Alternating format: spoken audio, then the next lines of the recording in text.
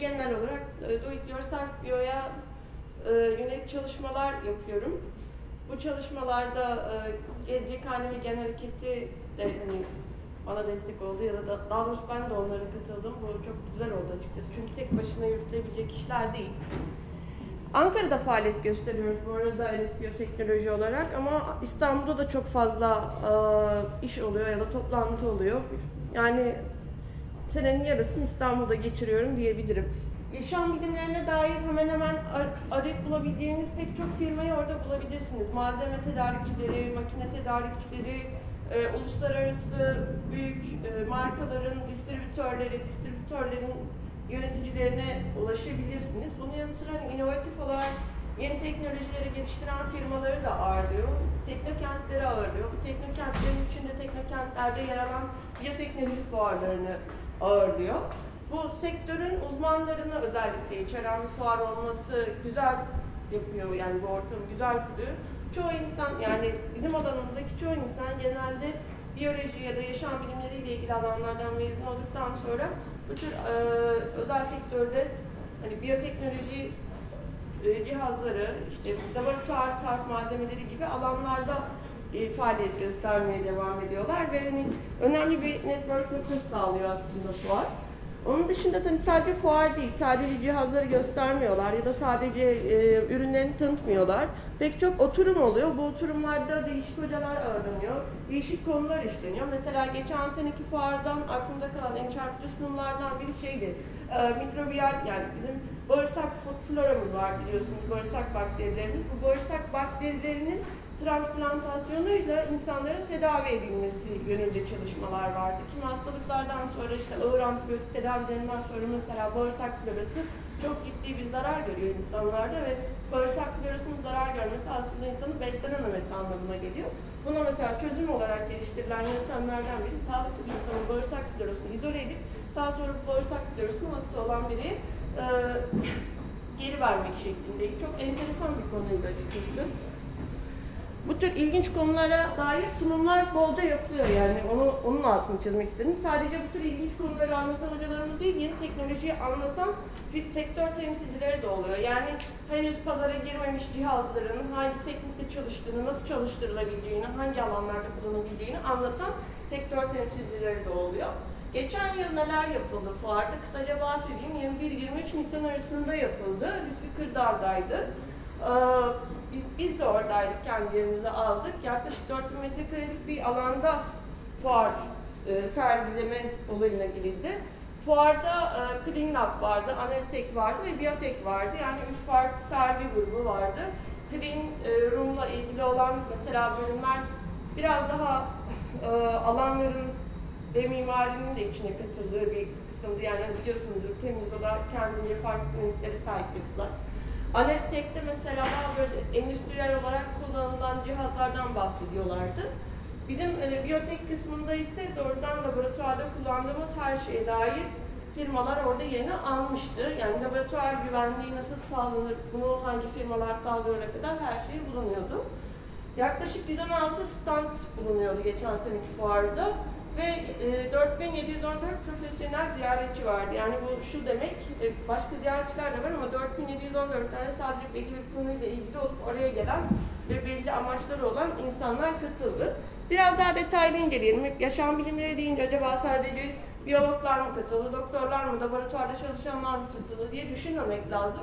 Gördüğünüz gibi büyük bir çeşitlilik var aslında fuara katılımda. Yani makine mühendisi, elektrik, endüstri, kimya, çevre var, mimarlık var, teknisyen, yani hani gerçekten geniş bir spektrumda katılımcı kitlesi orada yerini aldı. Çünkü yaşam bilimleri aslında tek bir yerde bulunmuyor.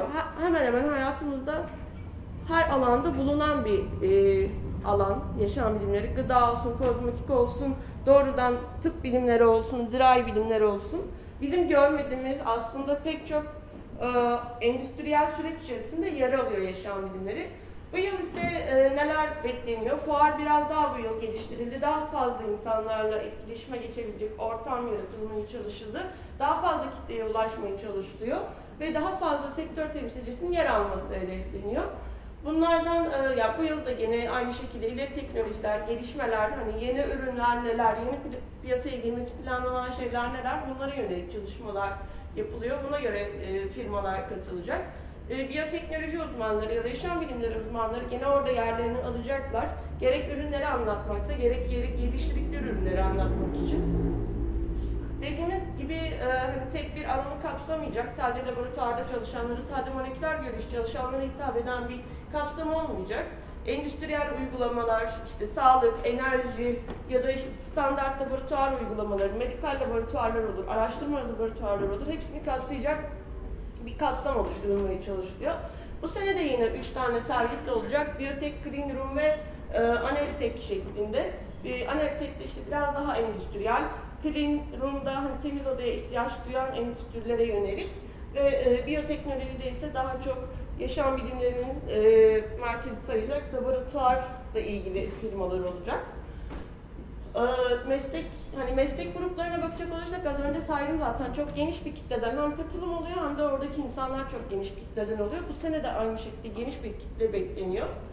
Endüstrilere bakacak olursak yine çok geniş, yani petrokimya endüstrisinde, madencilik, çimentoya kadar sayabileceğimiz geniş bir alan var. Çimentoyla alakalı diyebilirsin ama çok enteresan gelişmeler var, yani bakteriyel olarak çimentonun ya da duvarların tamir edilmesi gibi teknolojiler geliştiriliyor dünya çapında. Onun yanı sıra kamu kuruluşları doğal olarak yer alacak. Hem araştırma ve geliştirme işlerini yapan üniversitelerdeki hocalar yerini alacak. Üniversitelerin teknokentlerinde çalışanlar ya da teknokentlerin kendileri bulunacak ve teknokentlerdeki şirketler yerlerini alacaklar. Onun dışında ilgili bakanlıklar da tabii burada yerini alacaklar. TÜBİTAK gibi, Sanayi Bakanlığı gibi. Önemi ve farkı az önce dediğim gibi tek bir alana hitap etmiyor. Olabildiğince geniş bir kapsamı var. Fuarın olabildiğince geniş bir kitleye ulaşmaya çalışıyor ve aslında yaşam bilimleri ne kadar geniş bir alana dokunduğunu göstermesi açısından büyük bir önem taşıyor. Ve bu yıl ikincisi yapılacak. O yüzden kesinlikle bekliyorum. Peki bu fuarda farklı olarak neler olacak? Bu fuarda bir OpenLab alanı kurmayı hedefliyoruz. Anilerle birlikte yoğun bir şekilde bu konu üzerine çalışıyoruz. Bu OpenLab alanında çeşitli uygulamaların yapılabileceği, insanların gelip deneylerini yapabileceği bir alan tasarlamaya çalışıyoruz. Yani orada deneyler olacak, cihazlar olacak ve insanlar bunları uygulayabilecek rehberler eşliğinde. Böylece birebir tecrübe etmiş olacaklar. Aslında laboratuvarlarda neler oluyor ya da bizim görmediğimiz süreçlerde neler yaşanıyor, bunları tecrübe etme şansına sahip olacak insanlar.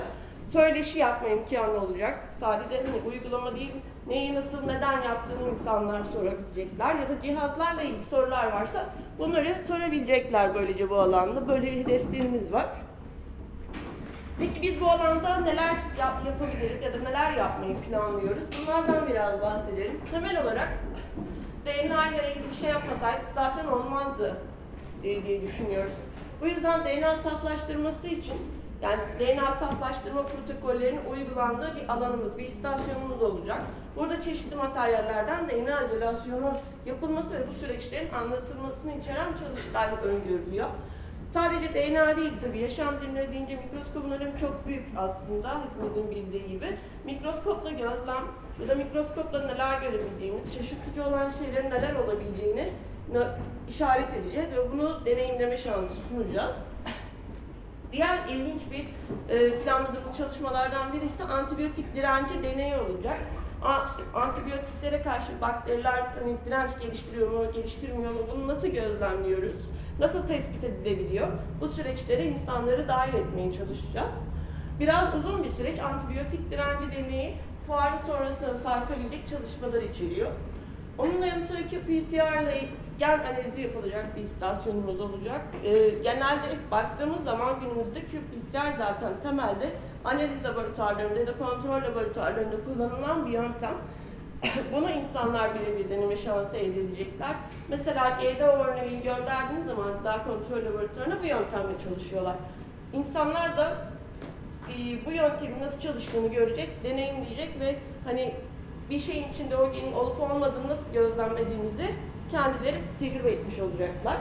Otomatik ve manuel DNA izolasyonuyla ilgili bir çalışmamız olacak. Tabii gelişen teknolojiyle birlikte robotikte yaşam bilimlerinin içine girmiş durumda. Robotik çalışmaları şunu sağlıyor bize.